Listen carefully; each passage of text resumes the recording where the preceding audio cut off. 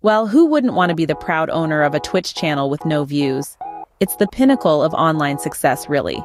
It's like having your very own ghost town, a digital tumbleweed rolling across your screen with each passing day. Ah, the sweet sound of silence, the joy of solitude. Take our friend Bob, for instance.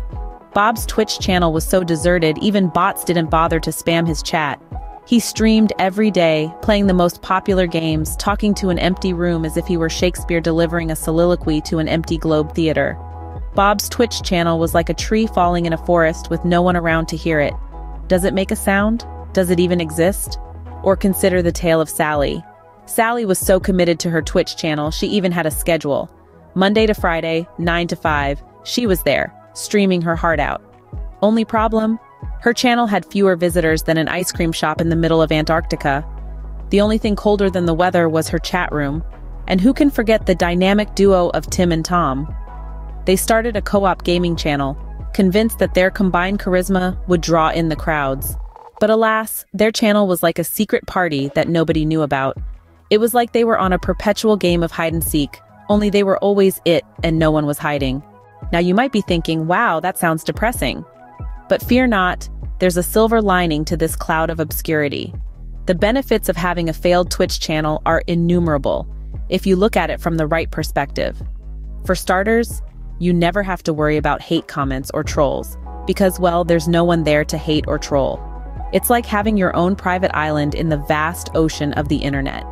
You can do whatever you want, whenever you want, without fear of judgment or criticism. Also, think about the exclusivity. Your Twitch channel is like the most exclusive club in town. It's so exclusive, in fact, that no one's allowed in. It's the digital equivalent of a velvet rope, a VIP section where the only VIP is you. And let's not forget the potential for growth. When you're at rock bottom, there's only one way to go, and that's up. Each new viewer, each new follower is a cause for celebration. It's like finding a diamond in the rough, a beacon of hope in the vast wilderness of the internet. So the next time you log onto your Twitch channel and see that big, fat zero next to the viewer count, don't despair. Instead, think of yourself as a pioneer, a trailblazer, a digital Robinson Crusoe. You're not a failed Twitch streamer. You're a master of solitude, a champion of exclusivity, a connoisseur of obscurity.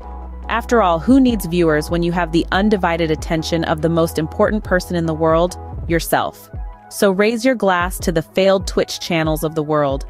They're not failures, they're just undiscovered gems, waiting for their time to shine.